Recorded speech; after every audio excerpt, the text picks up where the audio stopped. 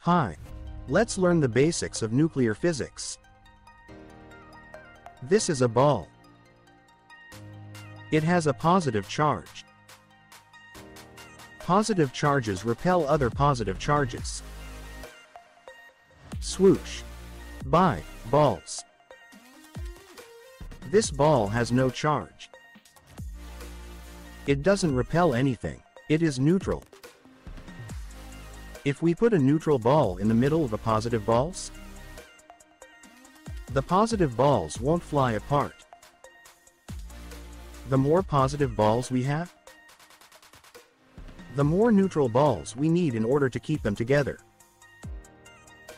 These balls are like the center of an atom, called the nucleus.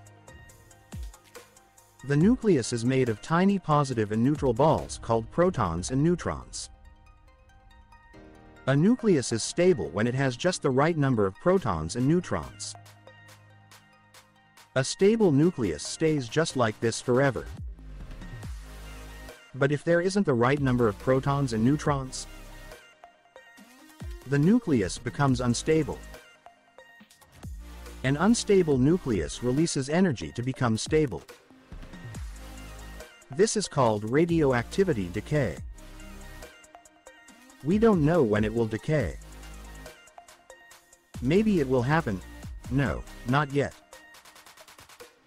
There it goes. The nucleus is stable now. The amount of time for half of these nuclei to decay is called the half-life.